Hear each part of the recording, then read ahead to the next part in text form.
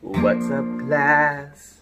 It's been a minute. I really miss you, but not to panic, 'cause we got the interwebs, and I'm gonna share with you everything that we did in class.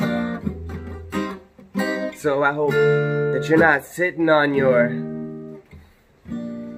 I hope that you're playing your instruments, spending time with your family, and knowing that we take it day by day.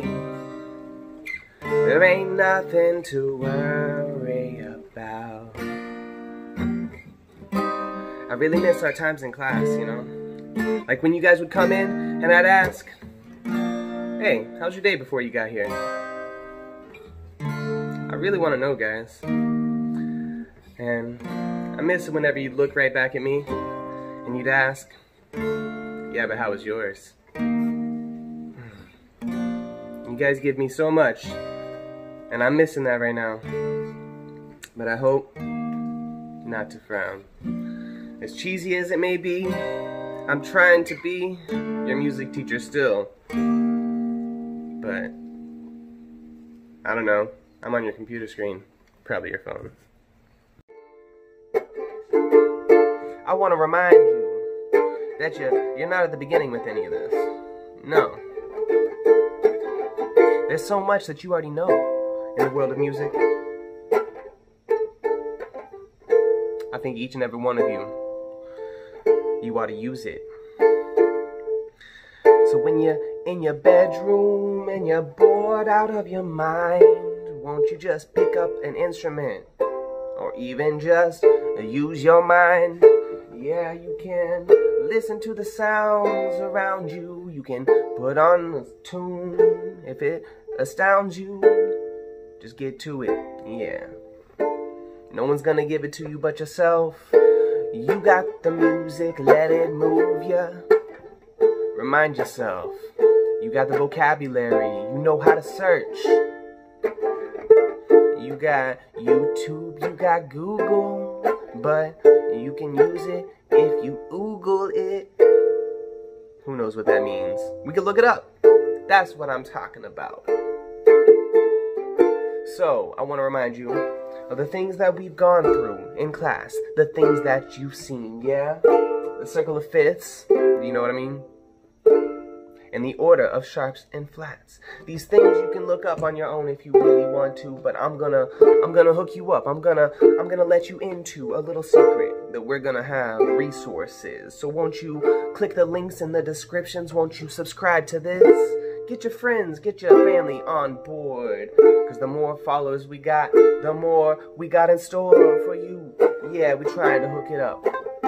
Hana Arts coming to you live from YouTube. Alright, so back to it. Okay, guys. So, we've learned a lot of things over the course of this year. But if anything, I hope that we've been able to learn how to keep our own music studies going.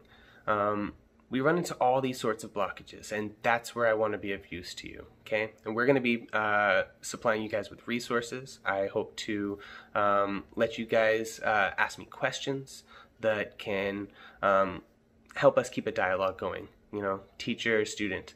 So I want to be able to make some lesson videos for you guys around the topics that we worked a little more in depth on. Things like chords and scales and ways to use chord progressions, you know. So there is a lot that we can still do in depth even though we've just got this video sort of interaction. Alright, check out this chord progression.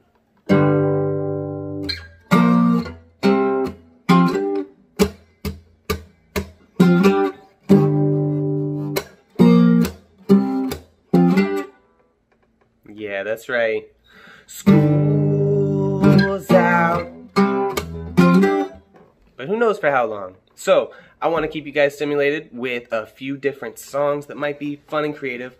I know that everybody's got a different musical taste, but I hope that these things can be fun. Just try them out. It's going to be a whole bunch of tiny little things like this. So, get ready.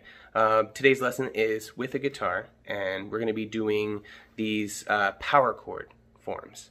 It's a good step in between bar chords and our open shape chords. Okay, so check it out. Here we go.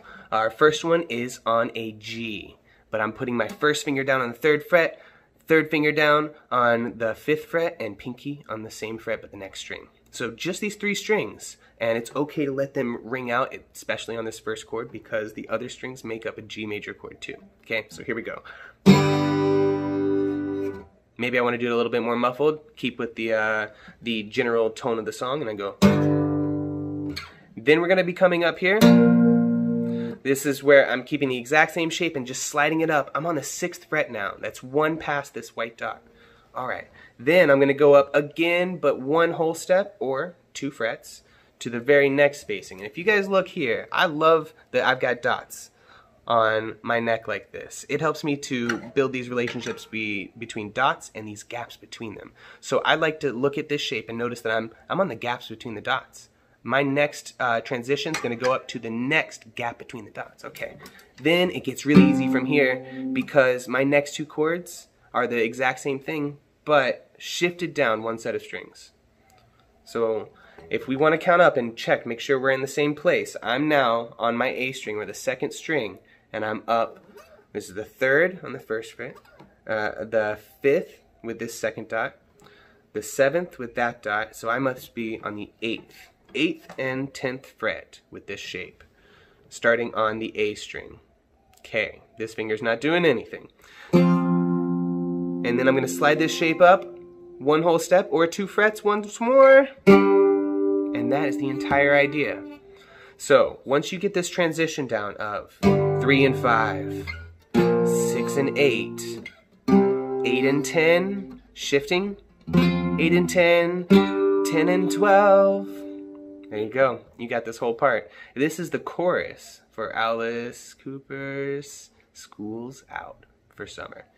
Now, I hope it's not out all the way until summer. We've been given notice that it's just until the 30th. Let's work from that. Okay, I hope you guys enjoyed this lesson. Once again, here it goes.